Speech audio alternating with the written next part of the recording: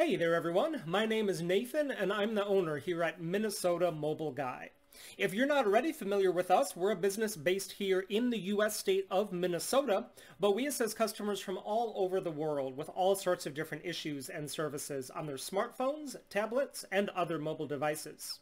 One of the services that our customers most frequently ask us to perform is the SIM unlocking or network unlocking of a device so that it can be used with a different compatible wireless carrier. Here with us today we have a Samsung Galaxy Tab A7 Lite. So it's an Android tablet made by Samsung, and this device is originally from AT&T here in the US, and this is a device that has not yet been network unlocked because we have a different SIM card inserted here, and we can see that the device is asking us for a network unlock code. And then if we go ahead and dismiss that, we also have another notification up here in the status bar that says that it's an invalid SIM card and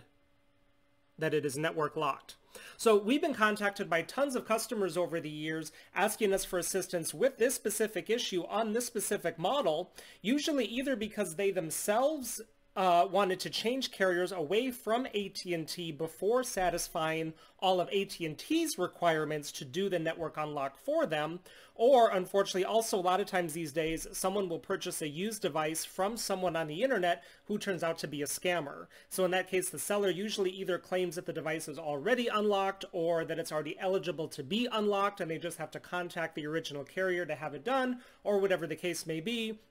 And then after the purchase, the buyer discovers that's actually not true, that the device is still locked, and that they're not able to get it unlocked. So pretty much all of the devices sold directly by wireless carriers here in the US will come with some sort of network lock enabled, and the carrier will do the unlock for you if you meet all of their requirements. And therein lies the big catch, because pretty much all carriers have a list of requirements that have to be met in order for them to be able to do it for you, like the device has to be fully paid off and out of contract, and you not owe any money on it, and you have to have used it with them for a certain period of days, weeks, months, whatever the case may be, and the list goes on and on and on.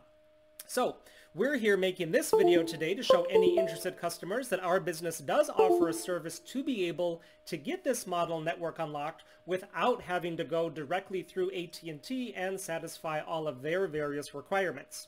The procedure that we do is done directly to the device while it's plugged into a computer, and the great thing about this is that it's something that can be done for just about anyone, anywhere in the world. So you don't necessarily need to be located here in our local area in order for us to be able to do this for you. You would just need to have a decently powerful Windows computer along with a fast and stable internet connection,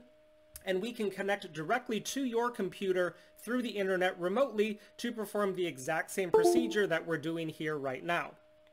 So actually before starting the video, we had already done 99% of the work necessary to do the network unlock. We just left it in place right before the last step so that you could all see that it was indeed still locked, to know that we're not tricking anyone, we're not trying to scam anyone here, and that we can actually do it.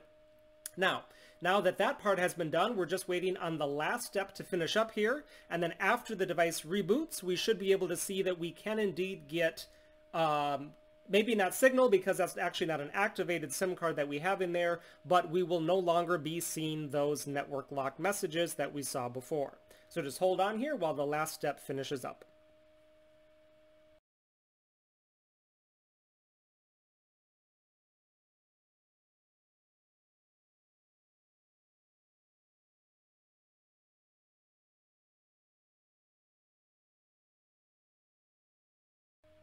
Okay, so the tablet has now been fully rebooted and we should be all set to go. We will notice, of course, that now we don't have that network locked message showing up on the screen where it was asking for the unlock code before. And then if we go ahead and slide down the notification panel, we should also see,